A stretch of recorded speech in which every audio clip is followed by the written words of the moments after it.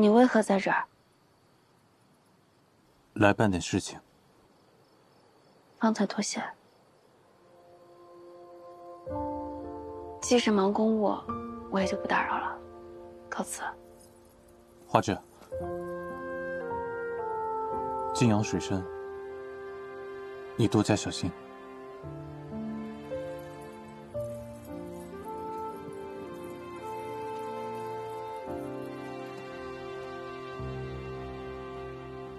头儿，芷姑娘一个人就走了，要不我去送送？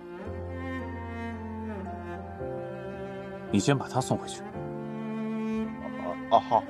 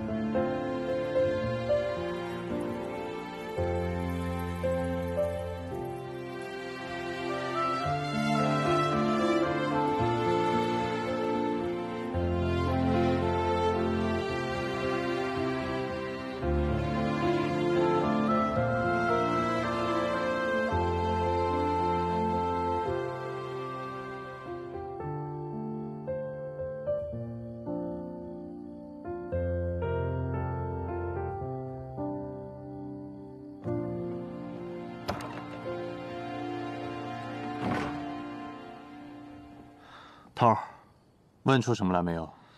瑶死了，说芷姑娘对仙使不敬，他跟出来就想教训教训。教训？一出手便要伤人性命，怕是花芷识破了骗局，断了他们财路了。您猜对了，猴儿他们都查明白了，金阳本就商贸繁荣，但凡有人来问钱财，圣女便指点他去七星楼做点买卖。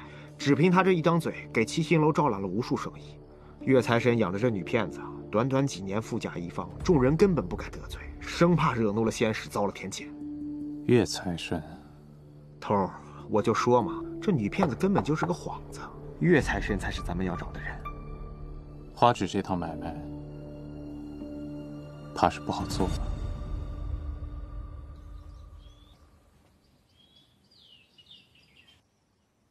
皇都人人都说天道不济，知名楼也要多囤些东西，不然往后只会愈发短缺。何止于此，要是再这么下去，百姓恐怕是粮都吃不上了。君无道，天不祥，3年不落雨，五谷地里黄。最近坊间多有无稽之谈，说有新君化孩童下凡传唱歌谣，将亡于天界。难道还要朕下一道罪己诏吗？黄伯父切莫为妖言扰心，臣定会查明原委。你初来乍到，还不知咱们金阳城有一尊活神仙，人称皓月仙使。这位皓月仙使又是什么人？他呀是3年之前被七星楼请来金阳供奉的。哦，对了，年头的时候他就说过要闹旱灾，这不就应验了吗？我心悲悯，为尔等消灾除恶，护佑平安。多谢仙使。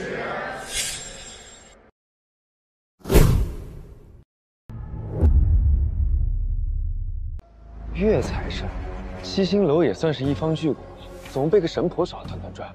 不是被骗，是一根绳上的蚂蚱，装神弄鬼，虚张声势。我们要让这个岳财神主动找咱们做生意。前几日清风亭，蓬莱仙使凭空现身了。这几日都排起了长龙。皓月装神弄鬼这几年，反倒给花芷做了下衣。那芷姑娘这是空手套白狼了。咱们也来一出空手套白狼。我原本以为你不过是朝廷派来的探子，今日我猜你的身份恐怕更珍贵些。既然如此，只好请皓月姑娘同我做一遭客。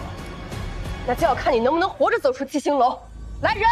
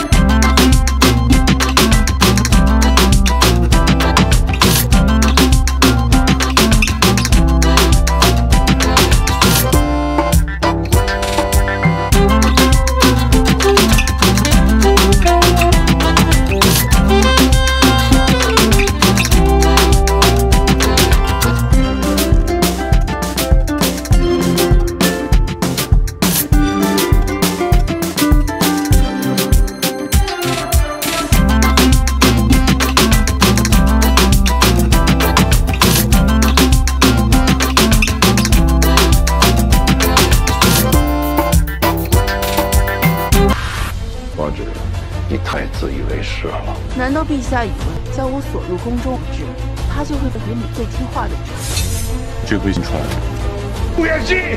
你放手！你知不知道你在做什么？出事，有和你风雨同舟的杜克，还有我。燕西，你以为你是谁？你不过是皇帝脚下的一条狗。国家要见皓月先生，你不害怕吗？皓月既敢道破天机，便知来日。你真当七星楼是金阳的天了？即便是，我也会把天给翻过来。这账本是什么？七星楼见曾明生意之变，给蒋家的账目数目太大了。蒋家也心里许。曾明为了自保留下了证据，现在恐怕是死于非命。蒋家迟早会知道这些东西在我手里。燕先生还记得我是蓉儿出去，何事？蓉儿听说燕先生要走，跳了蒋清扬的小诗，非要给燕先生来送别。他身子重，叫我带他送来。